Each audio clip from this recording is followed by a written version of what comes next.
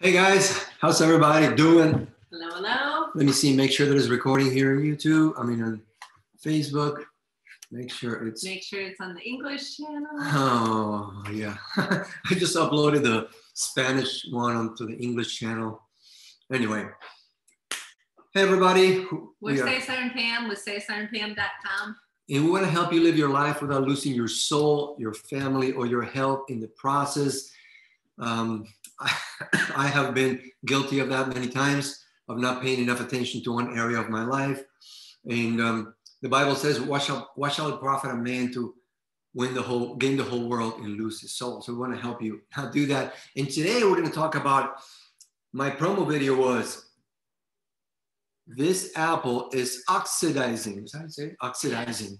See, it had a little bump, and then I cut a little open here with I opened it up with a knife. And look how much it's already oxidizing just in about an hour and a half. Why does this happen? And most importantly, why is that happening to your body? Did you know you're dying? The second law of thermodynamics, the law of entropy, says that everything is moving from order to disorder. That's why things oxidize. That's why this metal that I found in my garage, check it out, I got some water in it, now it's oxidizing. Well, that has happened to our bodies. Since that law entered the universe when Adam and Eve disobeyed, now we all live with those consequences. So what can we do so that that doesn't happen to you? Number one, what causes oxidation in your body? Let's talk about what we don't want.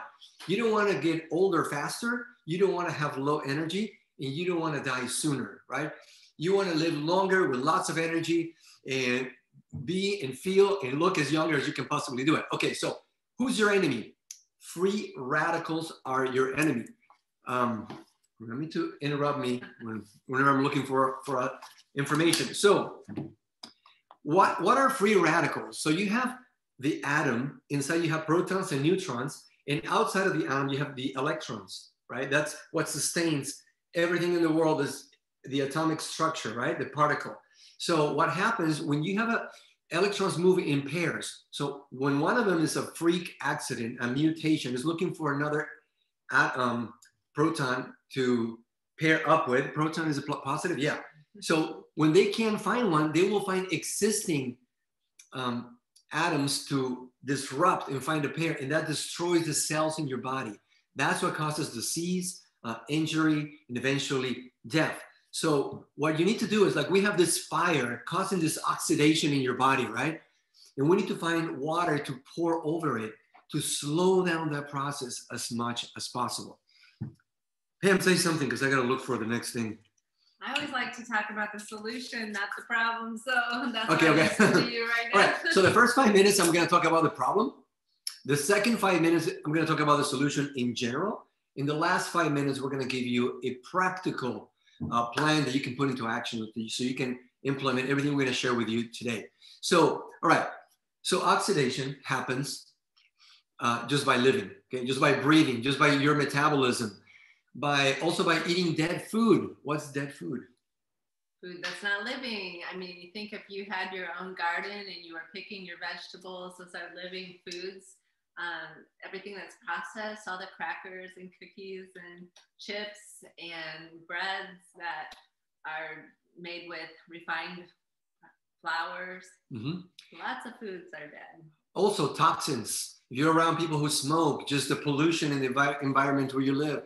And I just read today that in the US, we have the deadest soil in the world. Why? Because it's used so much. So they plant something and then they don't let it rest. They keep on continuously planting the same thing. Before, you used to have crop rotation where the ground will replenish its own minerals, but now that's not happening. And then you have herbicides, pesticides, chemicals to enhance the food. Have you seen a lot of fruit that looks amazing when you taste it? Tastes terrible? It's because it's been enhanced, genetically modified. Well, all that means that you can't get all the nutrients that you need, which is just from your diet. And that is the answer, the practical answer, right? But before I continue on, what we're going to share with you, there's no magic pill, there's no magic formula. It's a combination of factors. That's what we talked about before. You need to learn to drink water.